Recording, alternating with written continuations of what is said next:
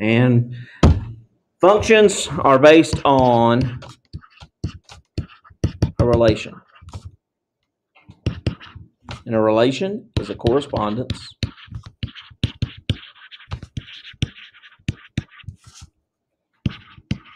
between two sets. Okay. Those two sets for us in math world would be domain and range. Those are our two sets. Okay. Domain, if you remember from Algebra 1, refers to what part of a function? The x values, yeah. Domain is the x values. So, I mean, the range would be the y. So domain, left and right, x direction, range, up and down, y direction. Okay, so when we're talking about domain and range, that's what we're talking about. So a relation can be written as maybe a set of ordered pairs. So like curly braces, and then you've got some ordered pairs in there. So like 3, -2, 5, 6, -7, 9. So we got a set of ordered pairs. This is a relation. Okay. If we look at that and we say, okay, we're going to talk about the domain of that. What's the domain? Yeah, 3, 5, and -7, and my OCD won't let me do that. I'm going to put them in order. Not that it matters, technically, but I just like to put things in numerical order that when they can be. Okay, so domain is the x values. Range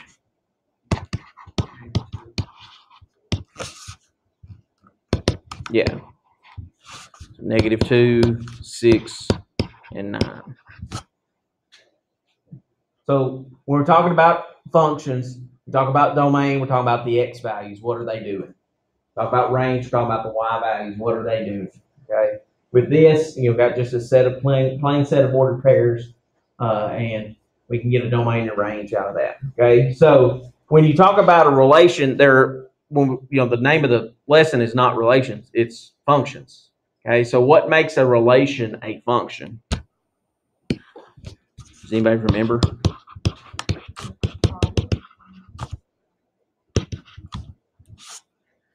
Okay, so if we're talking about a function from x into y, so normal ordered pair form is what I'm saying. From x into y means it's normal equation stuff, it's normal ordered pair style, because there can be different types of functions. We're talking about normal functions like x, comma, y stuff, okay? That associates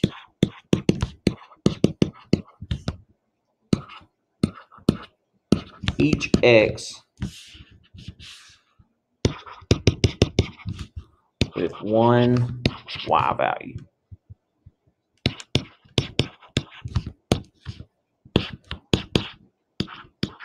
Another way to remember that is it doesn't repeat x's.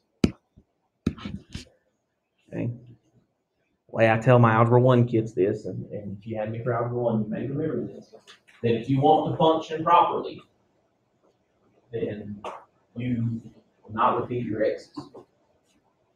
Oh, good one. Yeah?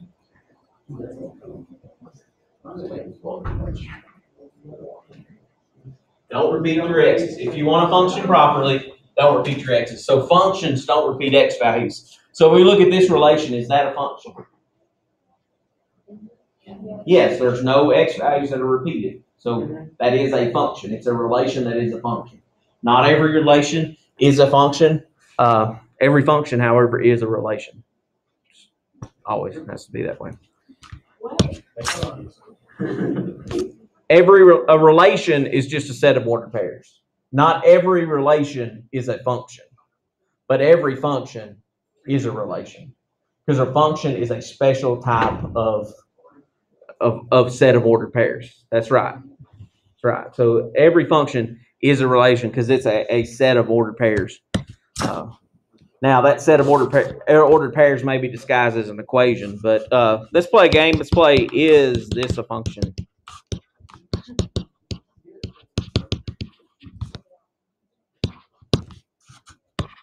This will be example A. So here's our set of ordered pairs, 2, 3, -3, 5, 6, 4, 8, -2. Yes, yeah, I would, yeah, anything that's on the screen I would write if I'm taking notes. If I'm in this class, anything that's on the screen I'd write down. It is a function y. The x's do not repeat. The x's don't repeat, so this one is a function. The only way to tell. On a set of ordered pairs, it is. If it's a set of ordered pairs, the only way to tell is do the x's repeat. Now, when we get into equations and we get into graphs, that's a different game. So different rules. Does it matter if like the y is the same number as x? Only thing that matters is x's can't repeat. Anything else can happen. So the y's. Y's don't matter when we're talking about is it a function. There's some other games that we'll play later on in the semester that it does matter, but today it doesn't. So here we have -3, 7, 8, -1, -2, 7, 8, 0. Why? 8's repeating. Does it matter that the 7s were repeating? No. No. Why? Because they are what kind of values? Y values. It doesn't matter. Okay. Deal.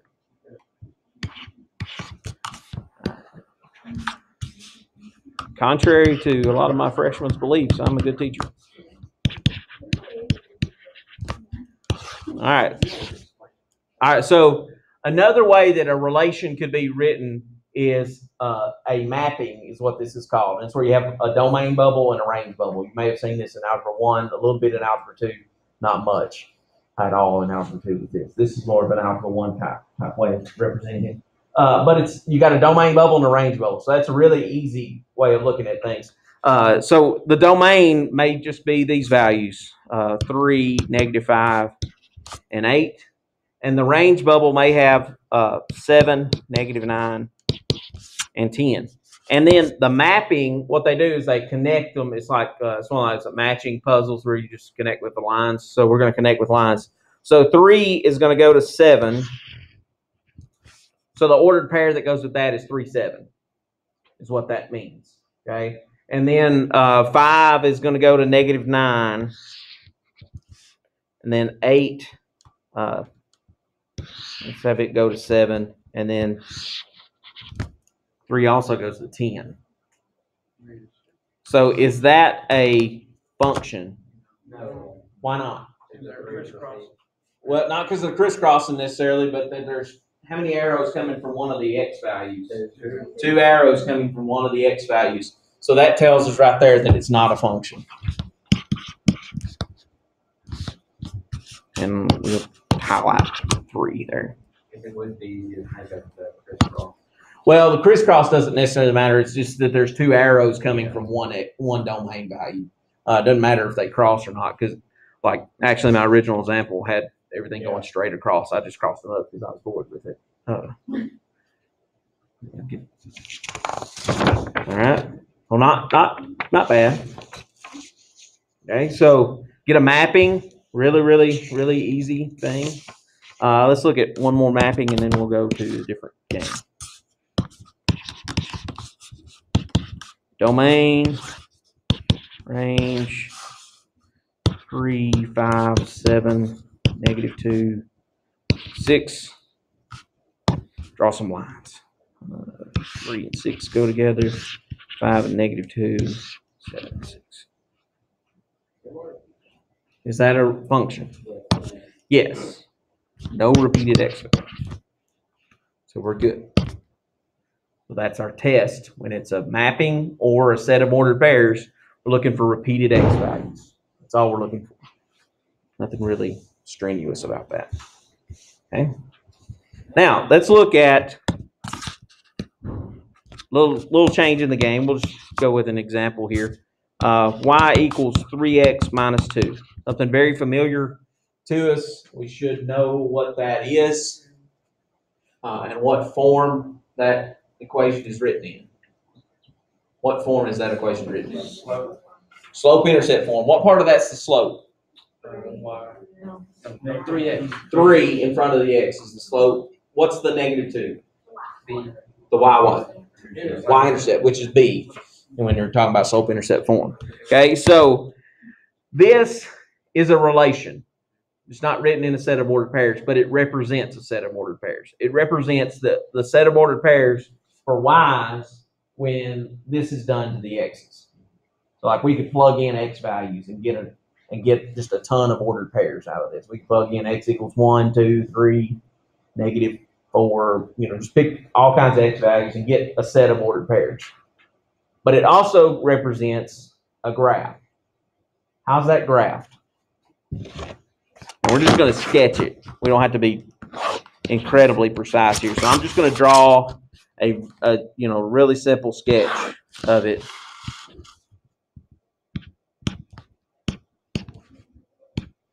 So that we've got, I'm trying to just be as close to precise as I can be. How do I graph that line? You go down to negative 2. Okay. And go up 1. Go up 3 over 1. Up 3 and over 1. So it creates this line. And that red line there represents all of the ordered pairs that we could ever create for this equation. Does anybody remember a test for functions? Huh? Vertical line test. So we got an equation. We have a graph that goes with that. And then the test for that graph is a vertical line test. And that vertical line test is you take ruler. Stay straight. Let's straighten up. Anywhere I can place a vertical line on that graph, it can only touch once.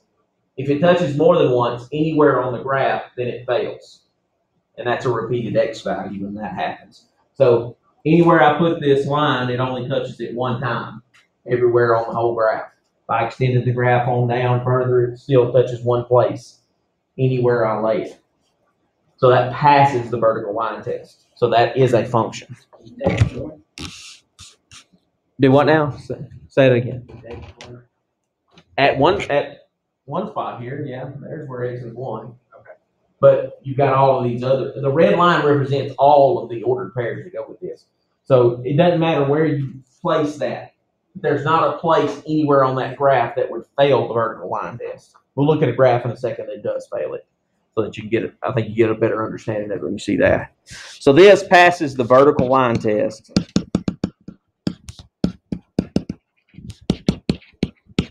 So if you've got an equation, one of the things you can do is graph it, and then you can use the vertical line test. If you got a graph, you don't even you just go ahead and straight vertical line test. Let's check it. So this passes. So this, yes, is a function. It's a little different game than what we were playing before. Okay, let's look at this. I'm just going to sketch a graph, and I'm not even going to put tick marks on my. I'm just going to draw a graph.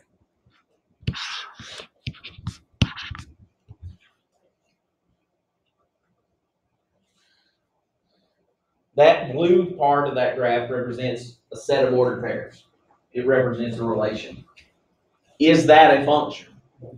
No, because it fails the vertical line test. So a function is just a straight line. Not necessarily. It can be not straight. Oh, Pass. The function, the idea of it being a function, that's the only place I can put that vertical line and it only touch once. Anywhere else I put it, it touches 2 times. And they have those points that it touches at have the same 2 x values. So that's the repeated x value part of that. So this fails the vertical line test a lot.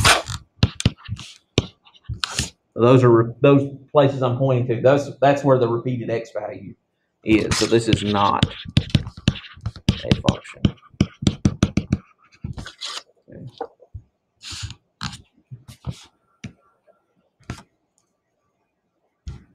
All right. One more of those types. Let's do it with an equation style. Y squared is equal to x squared minus 4. Why not? X can be squared in big function. It's gonna look like a U. Would it? Right. Is it? Yeah. Yeah. I'm asking you.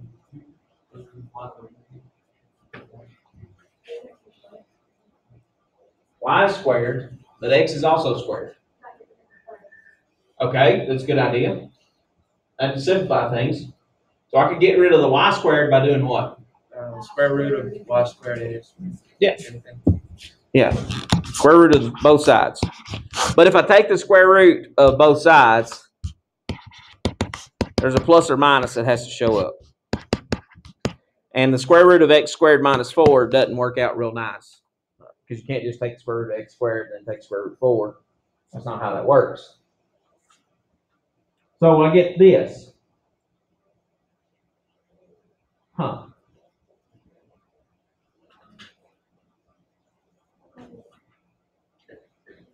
Somebody said plug it in. Plug what in? All of that. Pick an x value, plug it in. I think that's a good one. 1. Okay, if I plug in 1, 1 squared, 1. Minus 4. Negative 3. The square root of negative is imaginary. That's not good. So let's pick a number let's pick a bigger number than 1. It's be like 5. That'd be a good one. 25 minus 4 is 21. So the square root of 21, but it's plus or minus. So if we plugged in one x value and got 2 different y values, is that a function? Yes. No. Yes. So if I plug in the 5, I get 5 and square root of 21. We know whatever decimal that is. Doesn't matter. Probably better that it's not a decimal at this point. But we also get the minus side of that. So we get this ordered pair of 5 negative square root of 21. So is that a repeated x value? Yes. So this is not a function. Now, when we get a graphing calculator in the next couple of days, we'll look at how to graph that and be able to tell with that. Because your graphing calculator graphs that a little bit differently than what you would think it was. Because you can't, there's not a plus minus button. There's a positive button, there's a negative button, but there's not a plus minus button. So you got to graph 2 different graphs at the same time. It ends up, y'all are right saying it makes a parabola shape. It makes a parabola shape like this example up here. You could, wouldn't change anything. It makes a parabola whether you factor it or not. X squared, the x squared part is in here is what makes the parabola shape. The square root on the outside is what makes it turn sideways, is what happens there. Not this, can't say all of them that have square root. If you have both variables squared, then that's going to be a no. If only one variable is squared, or if there's only like one square root of that, that's not necessarily true. When there's both variables squared, then yeah, you can say that all of those are no, not a function. Or not a. All right, we got a few minutes left here. Let's do a little bit of function notation, function value. We're working today, Coach Mack.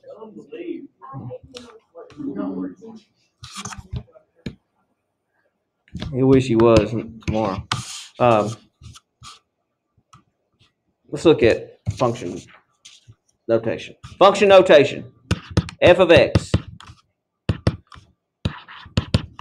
And we'll go 3x plus 5. Something simple. F of x is the same thing as what? Y. Okay? Function notation is just fancy y equals. Okay? That's all it is. Now, with that, it allows us to do some things. What that tells us is what that's equal to is a function. We know 3x plus 5 is a function. It's a straight line, with a y-intercept of 5 and a slope of 3. We know it's a function, but this notation tells us that it's a function. Okay? So we're not guessing whether this is a function or not anymore when we have function notation. And we know it's a function. Let's do some function value. What's f of negative 5? What does that mean? So the negative 5 is the x value. We need to find the y value that goes with it. That's all that means. 3, negative 5, plus 5. Hopefully we can do that. We don't have a calculator yet, but, maybe we can suffer through. Negative 15 plus 5, negative 10. So the ordered pair that comes from that is negative 5, negative 10. Understand that that's what we're finding there, okay? Same function, and let's throw a kink in it. Let's do x plus 4 function value.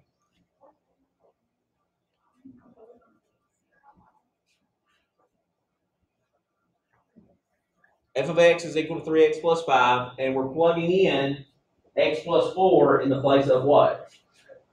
X. Okay. A little bit of algebra review is what I'm after.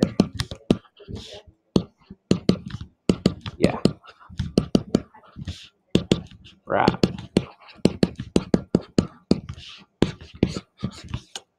X plus 17. Very easy stuff.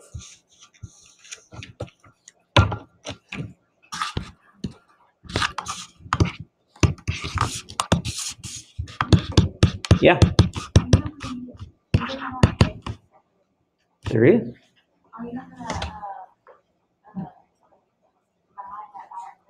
Why would I do that? Because I'm not trying to get x by itself. I'm just trying to find f of x plus 4. I don't know. Plus 2x squared minus 3x, plus 3x. Let's find f of 2x. That'll be fun. Good algebra review. Some algebra skills back going. That's a 2x inside of those parentheses.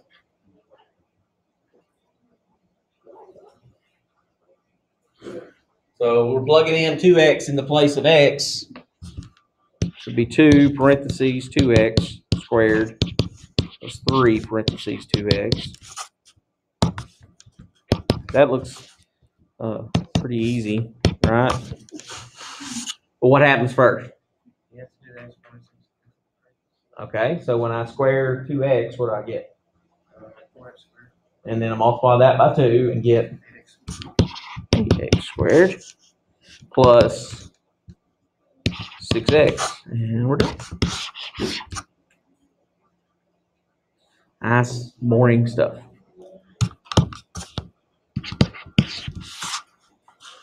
Let's change it up a little bit. Let's do 3x squared minus 5x. Now let's find f of negative x. This is a pretty handy skill to be able to do throughout the course, plugging in a negative x into the problem.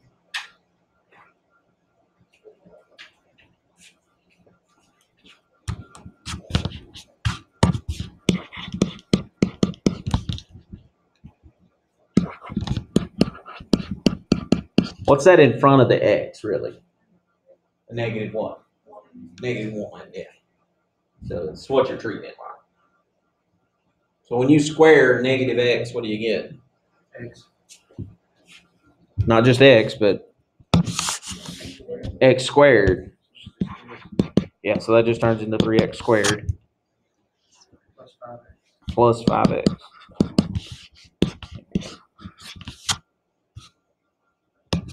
Pretty easy stuff so far.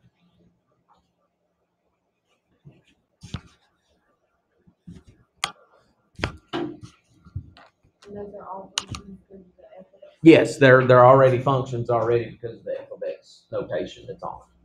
We're not determining whether they're functions or not. We're just taking function notation and doing some function value with it.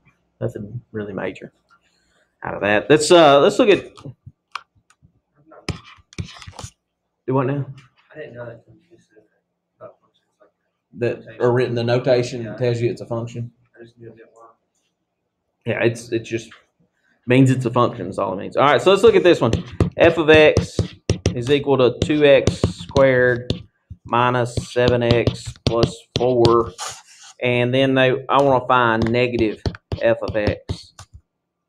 A little different game there, but still fairly simple. Think about it fundamentally, what it means. That's a negative f of x. What's that mean? Good. Good. Holly said it multiply everything by negative 1. That is at the bare bones of it exactly what that means. So maybe we write that extra step in there. That's the question that was given. This is the original function. This is the find that. That's the question I'm asking. Is find negative f of x. So that just means negative 1 times everything. So I'm writing that extra step in here just so that we know that that's what it's saying. All it does is just change the sign, everybody.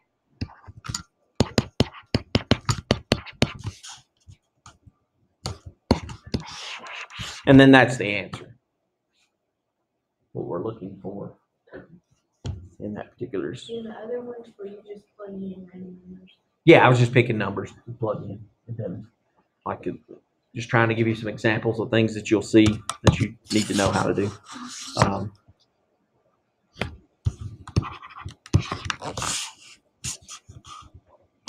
Do f of x is equal to 5x squared minus 6x. Find f of x plus 2. So a little more Algebra 1 review here. Part of the reason that you're going to see questions like this in this section, but also to get us out our algebra river flowing a little bit here, get us kind of thinking about doing some basic Algebra 1 skills as we go here. So what's that mean we do? Okay, so exponents would have to happen first, order of operations. So I'm going to square x plus 2 first. How do you square x plus 2? 6 squared. It's not x squared plus 4. It's not? No. Oh, it's x squared plus 4x plus 4. And then times the 5. And I'm going to go ahead and distribute the negative 6. And, a little explanation on that squaring. It's x plus 2 times x plus 2. And then you're distributing twice, or FOIL method, maybe what you heard in Algebra 1, maybe somebody told you FOIL method. It's just distributing property. X times x is x squared. X times 2 is 2x. And here's another 2 times x, which is where 4x comes from. And then 2 times 2 is 4, is where that's coming from. And then distribute the 5.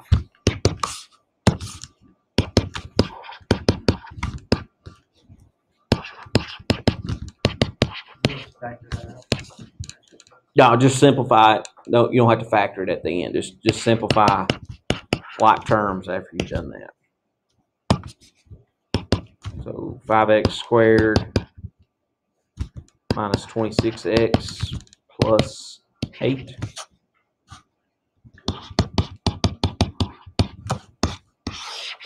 Check me, I may have made a mistake. Wait, yeah, how'd you get negative 20? Negative 20.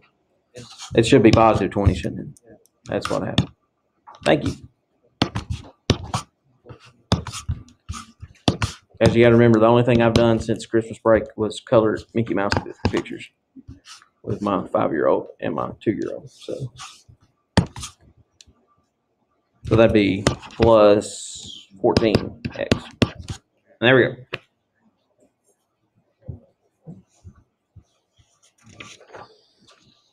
Let's do another one of those before we call it a day. Time for one more. F of x, here's our original function. Let's go back to the old tried and true. 2x squared minus 3x. And let's find f of x, or f of 2x, excuse me, minus 3. Kind of a funky problem. So you get a lot of 2x minus 3s.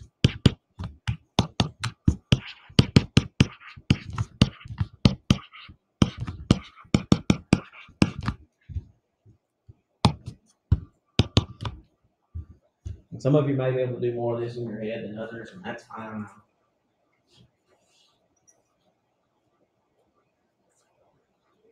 I'm as strenuous in this class about showing your work as I am.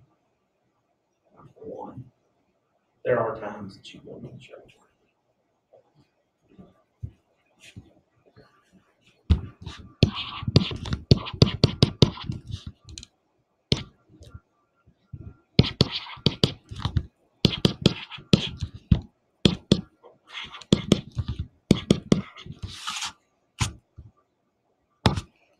Sure that 2x squared, 2 squared is 4x squared. Distribute again, so 8x squared plus 24x plus 18 6x plus 8x squared minus 30x plus 27. 2 times 12 is 24 and negative 6. 24 and negative 6 would be negative 30, wouldn't it?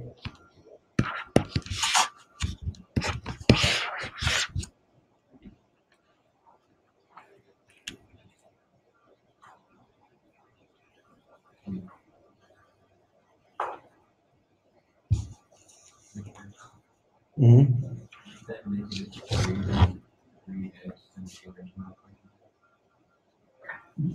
No, not this one. No, the one you had. The 2x minus 3 is the x. That is what I'm replacing x with. And then. Yep. All right. That's a good stopping spot for today, especially since we leave in 2 minutes.